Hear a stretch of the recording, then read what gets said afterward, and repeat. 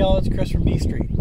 Before I picked up this Sugar Sand Tango, I wanted to know how the controls worked, so I looked on YouTube and could find no videos explaining these controls.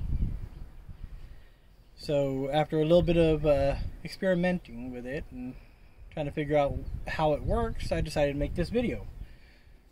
The way it sits right now, you grab this ring and pull up, then you can go into forward or reverse. But the gate on the back that controls direction doesn't move. It's halfway blocking the jet, and all the way forward or all the way reverse barely gives a little bit above idle. Well, that can't be right. Did a little bit of looking around and realized that this is what it is. This is the problem. It is right now in what's called docking mode. Gives you just a little bit of thrust, but gives you the ability to turn.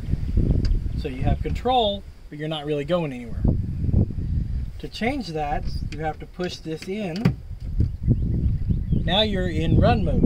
When you go forward, it lifts the gate in the back all the way up, opens up the jet, and then you have throttle all the way down to here.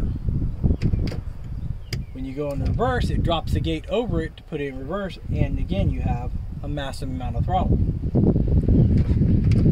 I wish someone had told me that ahead of time. I wish I could have found a video for it, because it's pretty darn easy and pretty simple to use when you know what it does.